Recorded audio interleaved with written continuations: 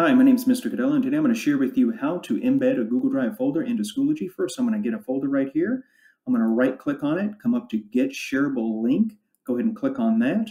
And then I'm going to copy this link, Control-C. I'm going to come over to Schoology. I'm going to go to Add Materials, wherever you're going to be adding it to. Go down to Add Page. I'm going to scroll up. I'm just going to call this Test. And then I'm going to switch to HTML View, which is the bottom dot here.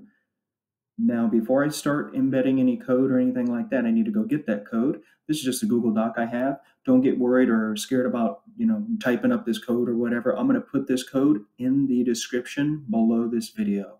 But before I do that, I need to paste that shareable link I just got for that Google Drive folder. Now, I don't need this whole link. What I need is this last section right here. I'm going to copy that. I'm going to come up here where it says folder ID. So after the equal sign, but before the hashtag, I'm going to replace folder ID with this link we just copied right here, that text. Now it should look like this.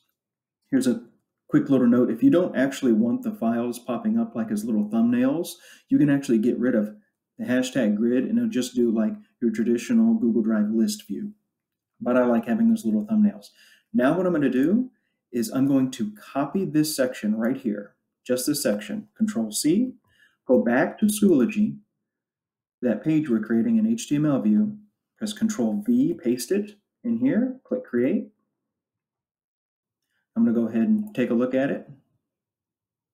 And now you have a Google Drive folder embedded into Schoology. Hope that helps. Thanks for watching.